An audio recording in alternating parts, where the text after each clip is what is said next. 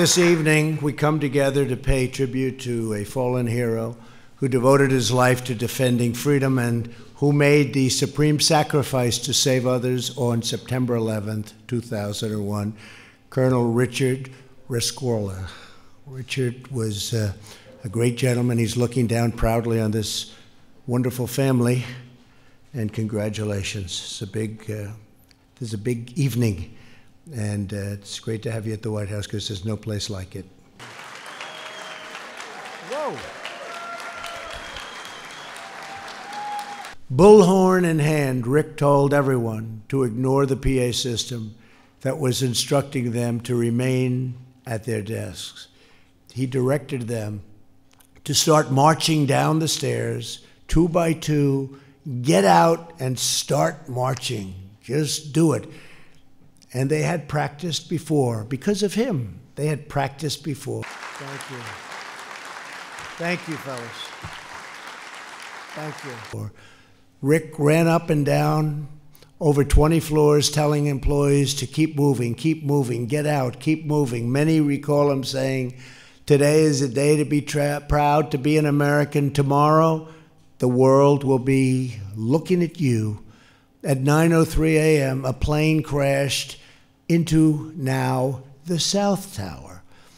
As terrified victims ran to escape the suffocating fumes, Rick remained calm and resolute in his mission.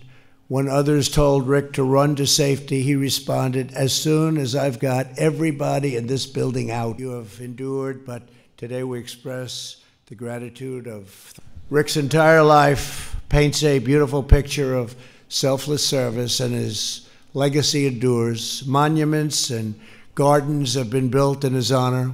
A passenger train in England has been named after him, and they just gave me the most beautiful model of that train, and it'll be in the Oval Office.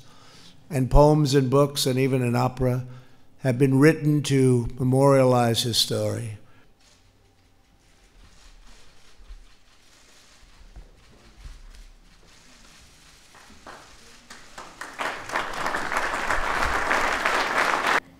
Today is a day to honor a proud American. 18 years is a long time, and I thank our president for honoring Rick with the Presidential Citizen Medal. I had asked myself, and why now? Because this was to be. It's all about the journey, which has revealed so much more. Of all the accolades, all the tributes, both here and in the United Kingdom, 60 or more over the years, and each one so unique. And all of the people along the journey who have touched my life. Each is so memorable because I was able to learn more about this incredible man in death than in the short time we had together on earth. He was singing Cornish songs and sometimes even whispering in their ears, "Get the hell out." On that fatal day, September 11th, 2001, Rick was seen firstly herding the people out of the building, and then he and his 3 men followed the firemen, going further up into the South Tower. There's even a recorder of them talking to one another. "Leave no man behind" was the core of the 7th Cavalry, and I know Rick was thinking about his men in those final moments.